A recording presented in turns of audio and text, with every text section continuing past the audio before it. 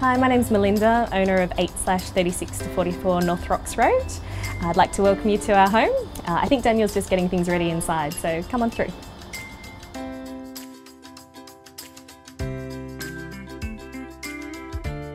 So Melinda, when you first bought the home, what made you fall in love with this place?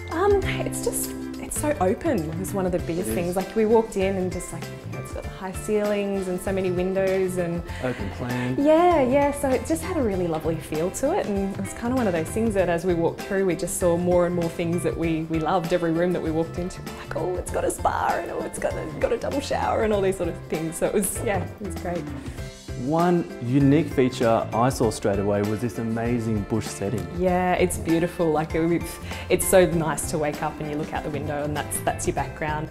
We've had a lot of big events in this house, so it's actually really good for parties. So we've had our engagement party and those sort of things here, and obviously bringing our first baby home as well was a big deal. So but in terms of having people around, it's great because you can just sort of open up the whole thing front to back. And from the kitchen straight to entertaining. Exactly. So it's really good.